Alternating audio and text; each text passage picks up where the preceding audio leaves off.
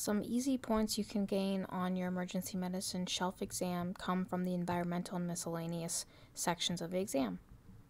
Moving over to environmental, and we're going to discuss all things water related. The first is discern whether or not the difference between water rescue, non-fatal drowning, and fatal drowning. Drowning is the respiratory impairment after submersion into a liquid. It's often water. Non-fatal is high risk of aspiration, ARDS, arrhythmia, hypothermia. There are no electrolyte abnormalities present. Fatal meaning death. And water rescue is when the patient undergoes submersion without any respiratory difficulties. If the patient dove into shallow water, you always want to check for a C-spine fracture. And then the number one factor for survival is the amount or the duration of immersion.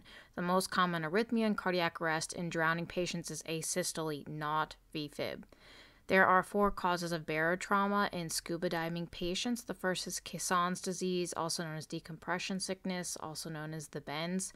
It occurs when you're ascending too quickly. These signs and symptoms are periarticular pain, such as around the shoulders, joints, elbow joints, cutis marmorata, which is venous stasis, pruritus, erythema. There is no loss of consciousness in these patients, and then the treatment is 100% oxygen. Sometimes you can go ahead and do hyperbaric oxygen as well. Nitrogen narcosis occurs when the diver submerges to a depth greater than 100 feet with signs and symptoms consistent with impaired motor function and loss of consciousness. You want to be aware that while the ascent to shallow waters is the treatment, the patient could remain disoriented, and this could lead to a drowning event.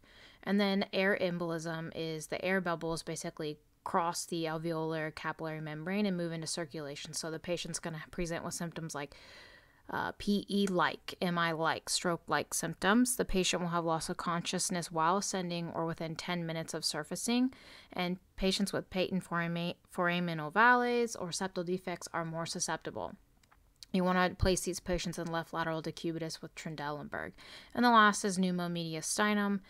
These patients will have crepitus, and the treatment will be supportive. There are 2 main disorders to understand in terms of high altitude illness. So both high altitude cerebral edema, or HACE, and high altitude pulmonary edema, HAPE, fall under the general umbrella of high altitude illness. Prevention of any of the high altitude disorders is gradual ascent. Acute mountain sickness is the most common cause of high altitude illness. Patients will have a headache and other nonspecific symptoms. If they continue to climb higher, acute mountain sickness will become high altitude cerebral edema, where they will develop ataxia, vomiting, confusion, seizures, and coma. Descent down the mountain is the definitive treatment and should occur immediately. Dexamethasone and mannitol can also be beneficial for these patients. The prophylaxis is acetazolamide. Moving over to high-altitude pulmonary edema, it's the most common cause of death among all the different high-altitude illnesses. Signs and symptoms include non-productive cough and shortness of breath progressing to non-cardiogenic pulmonary edema 2 to 4 days after rapid ascent.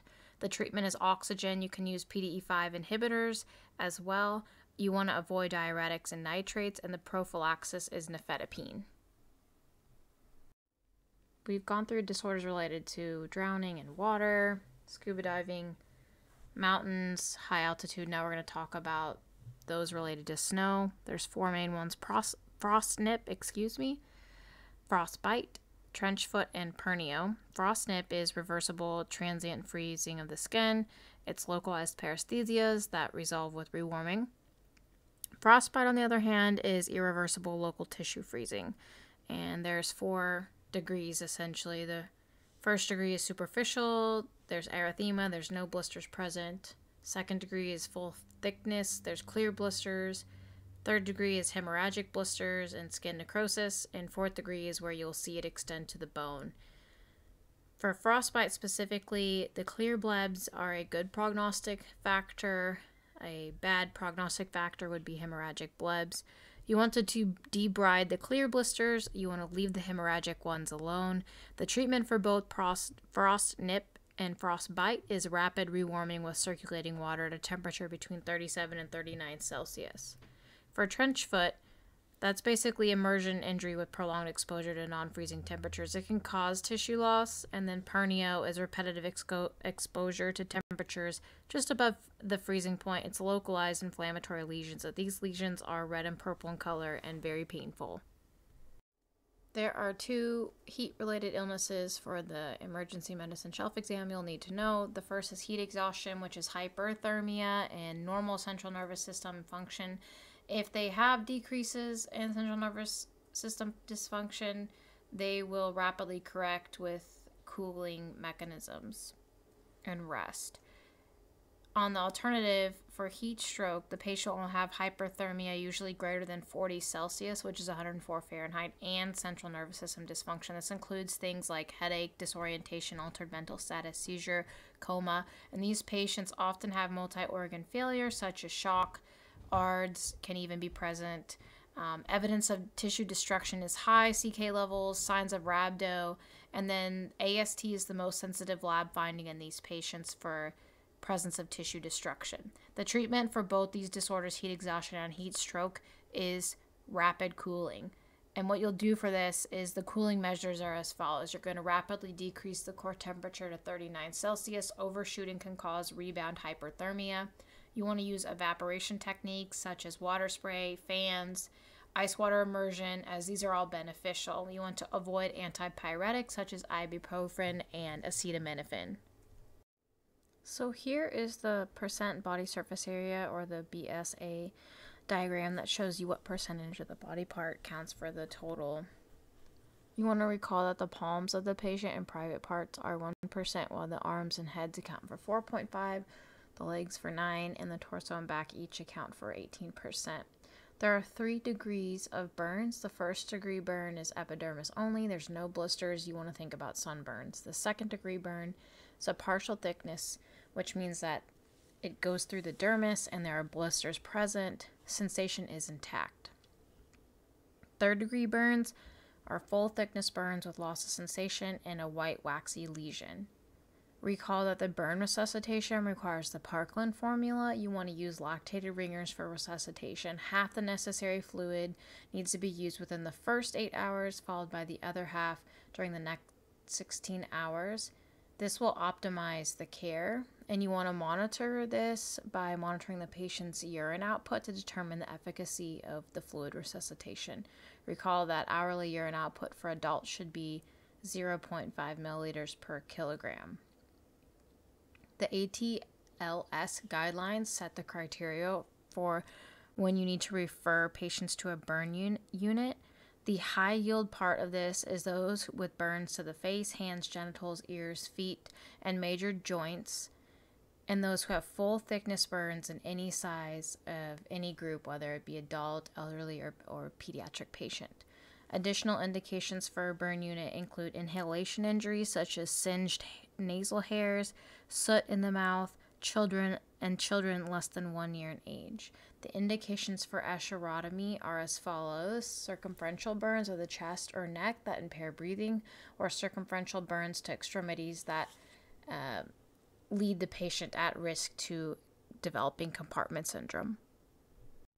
For snakes, spiders, and scorpions, there are 2 types of snakes, the crotalids and the elapids.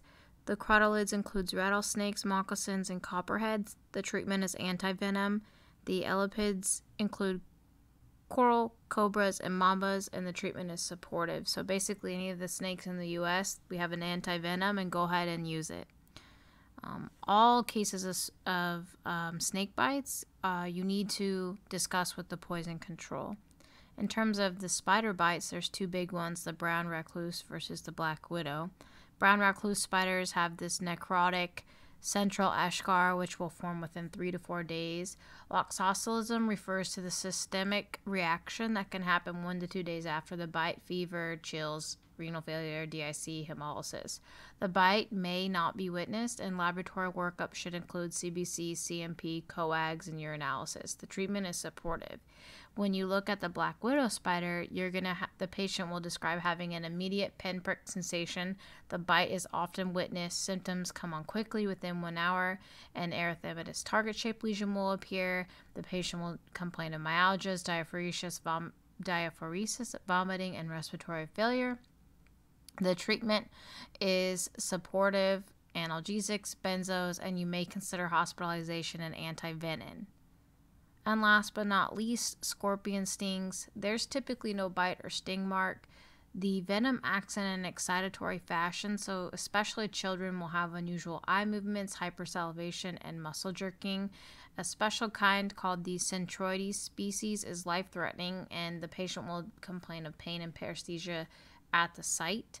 Antivenin is available, however, it is extremely rare.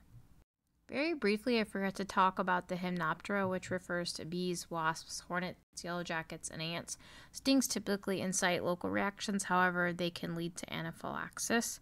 The last portion of the environmental includes the ocean. So on this slide, I wanted to break down the high yield, and you will have a question on your shelf with this.